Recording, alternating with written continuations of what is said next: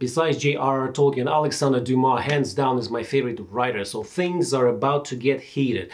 And if you saw Les Trois Mousquetaires d'Artagnan, pardon my French, and loved it, this review might sting a little bit.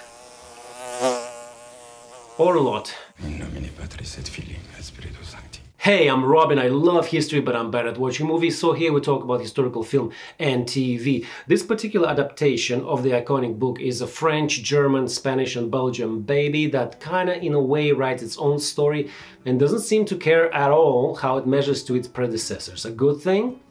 We'll get to it. If anything, this one is gonna be remembered for is definitely visual style. It's dark, it's muddy, it feels like 1627 France, and I can live with that. Director Martin Bourboulon does a really good job capitalizing on his experiences gained previously in the film Eiffel, because the dark and yellow and brown color scheme is pulled straight from that one. He also didn't forget the main actor who played Eiffel. Did we just become best friends? Yup! Basically be ready for darkness. Luckily I'm not talking Game of Thrones season 8 episode 3 kind of darkness, but looks like the majority of scenes were shot using only candle and natural light, so expect those darker ones to look quite grainy and don't bother getting off your couch to check the resolution. Cinematography for this type of genre, I'd say, is actually close to flawless. There is, however, one important fight from the book that is shot as a long continuous take, just like the one in The Revenant and Outlaw King.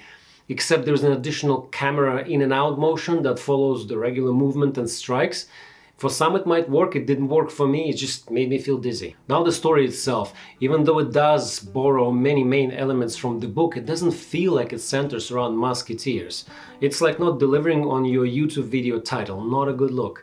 The main stage is set as a conflict between Catholics and Protestants, and the main cast just has to fit on it one way or another while carrying their own subplot baggage with them. The film tries too hard to present itself as this intriguing semi-epic adventure and spreads way too thin, I think.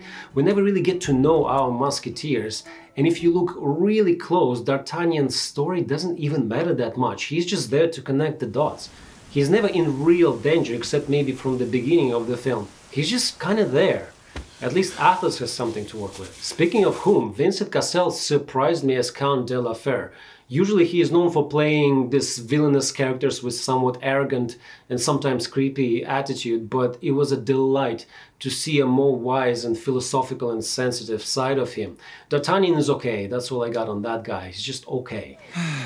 Aramis looks like a dirty outlaw that rolled into town to rob a bank and not the definition of elegance.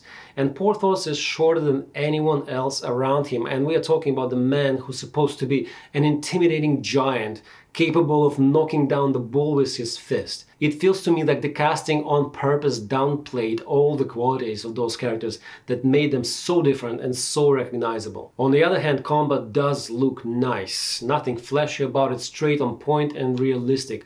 Strikes and thrusts are precise, quick and deadly, and if someone has a pistol and someone doesn't...